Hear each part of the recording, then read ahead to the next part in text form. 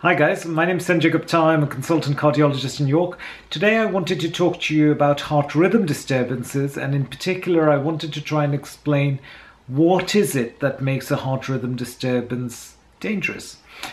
Because by far and away the thing that scares everyone is that heart rhythm disturbances can be dangerous, and the problem is compounded by the fact that there are so many different types of heart rhythm disturbances. They all have horrible names and very difficult names, and there's a lot of jargon, and no one really knows, is this dangerous? You have PVCs, PACs, atrial tachycardia, atrial flutter, atrial fibrillation, SVT, ventricular tachycardia, non-sustained ventricular tachycardia, and wherever you look, you think, oh, this could be dangerous, this could be dangerous, this could be dangerous. So I thought I would try and explain it in a way that is easy to understand, and try and break it down into basics to help you understand what the relevance of any heart rhythm disturbance is and what is it that makes that heart rhythm disturbance dangerous. Okay, so the first thing to understand is that the only relevance of any heart rhythm disturbance, the thing that a heart rhythm disturbance indicates is that for the duration of that rhythm disturbance, the heart is not working as efficiently as it should. It's as simple as that. That's all it means. So the heart is a pump, and the role of this pump is to pump oxygen-rich blood around to our vital organs. And of course, if the heart becomes inefficient, then it will pump less blood around to our vital organs. And of course, if there is if that is very inefficient and there is a prolonged duration of inefficiency, then you could cause damage. You could cause damage to our vital organs. You could cause damage to our heart as well, because our heart is one of those vital organs. So the first thing to understand is that that's all the relevance of any heart rhythm disturbances. The second thing then to say is, well, what is it that makes the heart, what is it about the heart rhythm disturbance which tells you how inefficient that heart rhythm disturbance is? And the truth is this, that the first thing to understand is that for a heart rhythm disturbance to be dangerous, to cause you damage, it has to be sustained. It has to go on for a certain duration of time, because if it is very transient, it is not going to be enough to cause damage. Okay, remember, what do we do with our lungs? Our lungs are responsible for getting oxygen in, and they oxygenate our blood, and the blood goes round. So if our lungs aren't working, for example, then you would have the same problem. You would get less oxygen in and you could cause damage. But we all know that you have to go a certain duration of time without oxygen to cause damage. Transient inefficiencies, such as, for example, when we swim, we hold our breath. We don't do ourselves any damage by that. It has to go on for a prolonged period of time to cause damage. So the first thing to understand is that non-sustained rhythm disturbances that don't go on for a prolonged period of time, for more than 30 seconds, are not going to be dangerous. All right. So if you have ectopics, those by definition are not going to cause you any damage, because they are so transient. You're just being inefficient for that one beat, and then it's followed by a normal beat.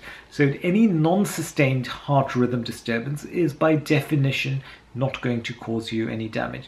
And this also applies for things like NSVT, non-sustained ventricular tachycardia. It is non-sustained. Because it is non-sustained, the inefficiency is non-sustained and therefore will not cause you any damage. So the first thing is, non-sustained rhythms do not cause us any damage. Sustained rhythms, sustained inefficiency is more interesting, all right? And the duration of the sustained inefficiency is very interesting. So if you have sustained inefficiency for an hour, that is not going to be as dangerous to us as, say, sustained inefficiency for 3 days. So that's the second thing to understand.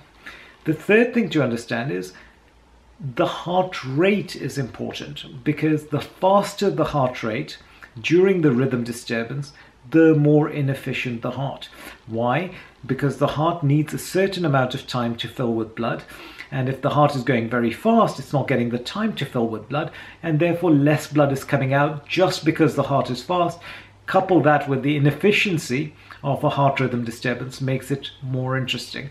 So someone who has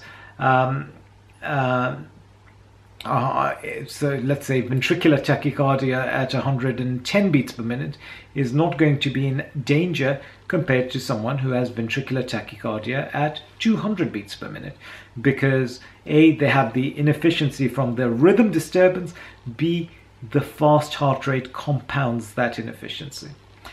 The third thing that has an impact on our inefficiency is where the rhythm arises from. Okay, so atrial rhythms generally pump more blood out of the heart compared to ventricular rhythms.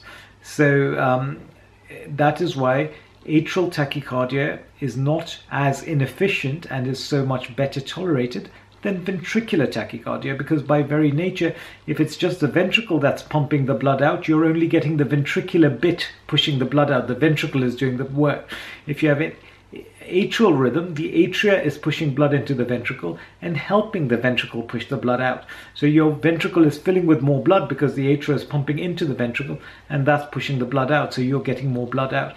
So that is why atrial rhythms are less inefficient compared to ventricular rhythms.